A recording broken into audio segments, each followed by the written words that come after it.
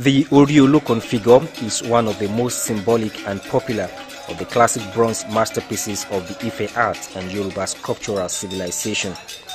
It is the Yoruba deity who inhabits the depth of the ocean, and she is associated with health, wealth and prosperity. The original Ori Olokun bronze sculpture was said to have been evacuated and carted away from Ife by the Europeans in 1910.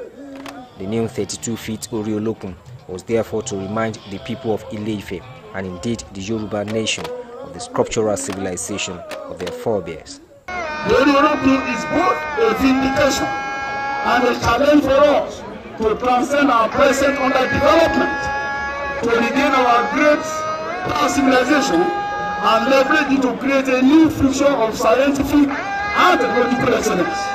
Olokun entered 12th century common era, surpassed the Mona Lisa, both in technology and artistic services. The popular Mayfair roundabout, where the statue is located, is now to be known as Ori Olokun roundabout.